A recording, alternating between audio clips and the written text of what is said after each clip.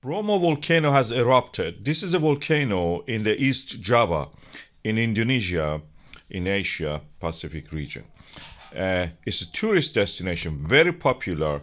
It is a national park, so many foreigners and the locals come there. It's beautiful. You have walks. There is almost like a China's Great Wall. You can walk around there. Then you reach a temple, a small temple on the summit of one of the craters of this volcano. When you look at down the crater, you see some thermal activity. That's a less dense part of the magma in the form of gas rising. Sometimes it pulverizes some of the bedrocks and just erupts like that. You can see, this is what you see. At the moment, it's just a red glow is shining there, so it may mean that it is active and it erupts soon. It is part of the Indonesian island chain, volcanic region.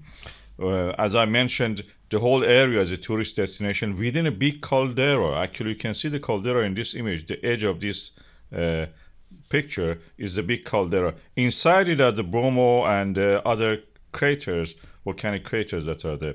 And this is created by the Indo-Australian plate moving and subducting under the Eurasian plate.